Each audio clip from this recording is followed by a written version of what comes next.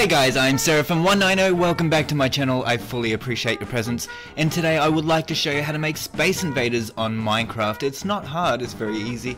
As you can see here, I'm using pistons and a dropper underneath that, and a cart, and I'm simply going to put a stand and a head on top of that stand. I nearly said helmet, I'm sorry, and there we go. So whack that on there and you click the button and it will start up your Space Invaders game. Very cool. If you guys want to know how this is built, then stick around and I'll show you how it's done. Okay? Let's get done. Let's get building. The first thing you want to do is make your rows. It's not hard. You can go as long as you want. Basically, you want to do it 2 blocks deep on each row, and you want to have about 5 to 6 rows. You could go up to about 8 rows. It really depends on how long you want to play this game for. So make it 2 blocks deep, of course, and then you want to use your powered rails, a cart, and your stands, and a block of choice. And get all the different color heads, guys, because it makes the game more interesting.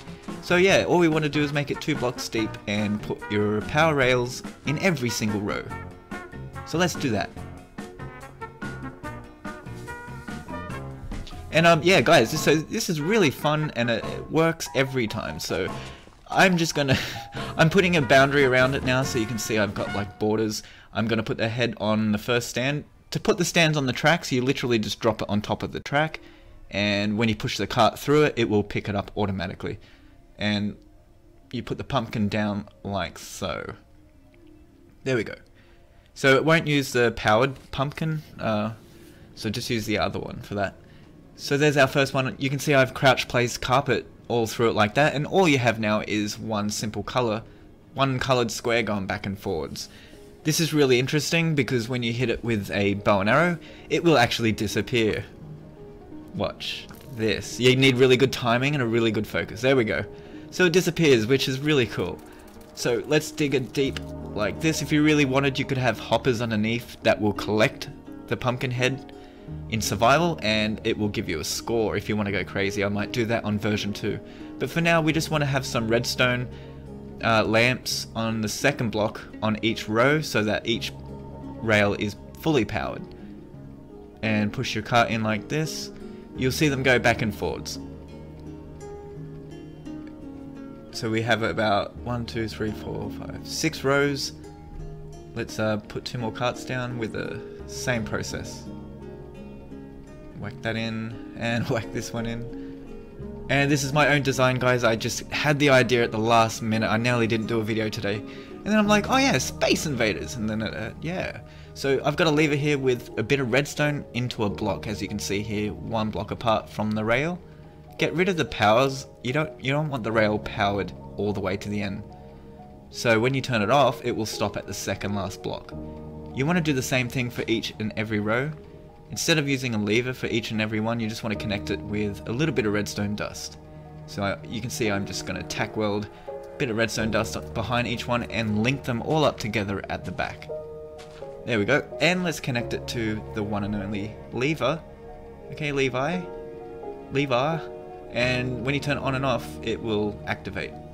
So break away the redstone lamps that you don't, the torches that you don't want, because you don't want the rail powered all the way to the end. So when you turn it off like this, it will stop.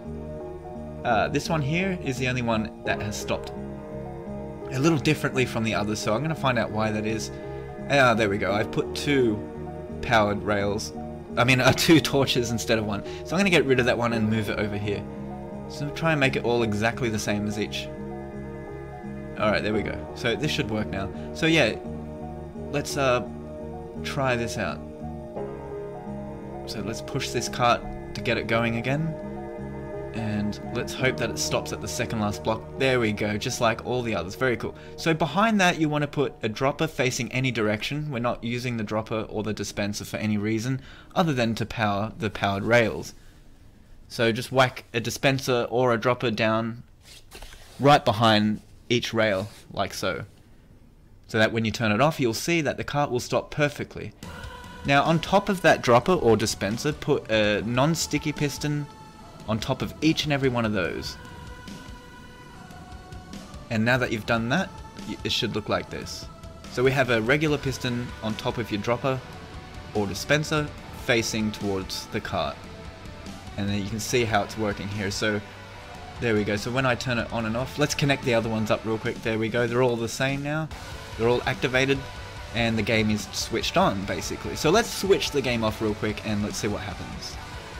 And let's cover it up with some more carpet. Yep, you can cover the whole thing. Let's do that real quick. Make it look cool. Okay, so we're nearly there. And leave 2 spaces on the ends for the cart. And fill up the gaps. And let's test this. Let's test this out. I'm really excited for this, guys, because this is a new invention, a new game, a mini game I have not yet seen. So, pretty happy with this.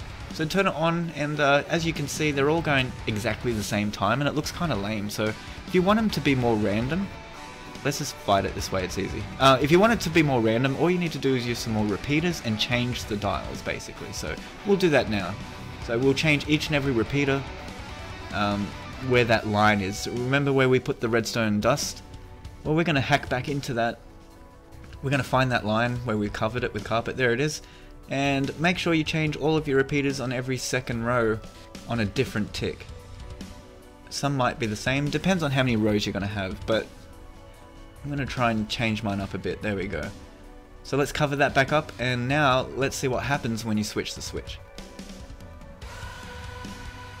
Alright, oh yeah, let's put some more of the bad guys in there. So the stand and the head, just pick any color head you wish. I'm gonna, actually, you know what, I'm gonna use orange for that one. Alright, let's turn this on, let's see.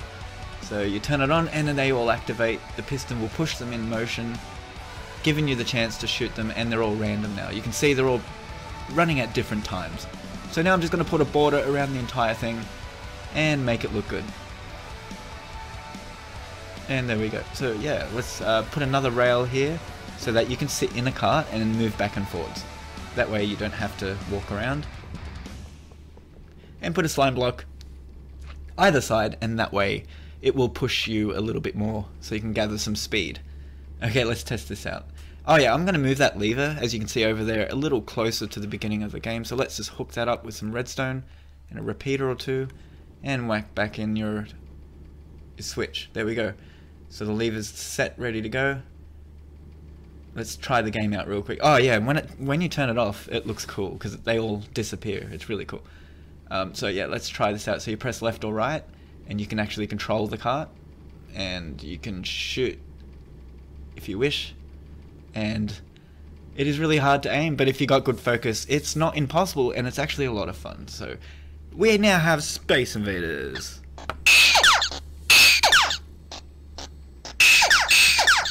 Oh, I got one.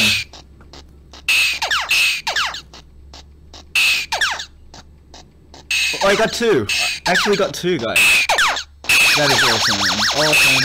Okay, let's turn it off now. So when you turn it off, they all hide underneath the wall, and they're all under here. So how cool is that? So when you break the helmet, all you have to do is go back in there and whack it back on. It's very simple. If you guys like this video, please subscribe and like my videos. It does help. I'm Seraphim190. See you guys tomorrow.